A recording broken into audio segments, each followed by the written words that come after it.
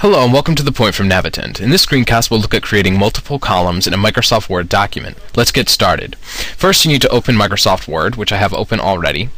You'll want to create your title or any other sections that aren't going to have multiple columns before your first section with columns, which follows logically. So we'll create a title of the document and then hit enter.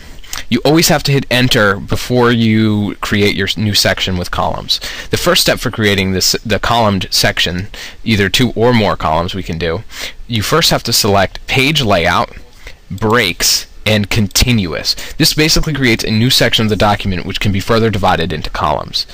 Then from the columns menu, choose how many columns you'd like. I'm going to choose 2. Now I want to go back and change my cursor so that it's on the left side, not centered. And then I'm going to use a word tool called rand to generate some random text. So you can see that it created text and it filled up 2 columns. Now let's say that I had finished typing up these 2 columns and that's great, but now I want to go back to just a single column, typical Word layout.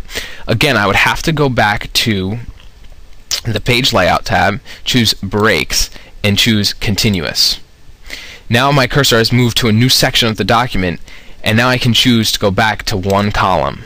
Now I'll again generate random text, and you can see that this text only takes up 1 column. So I have my title, my 2 columns, and then back to my 1 column.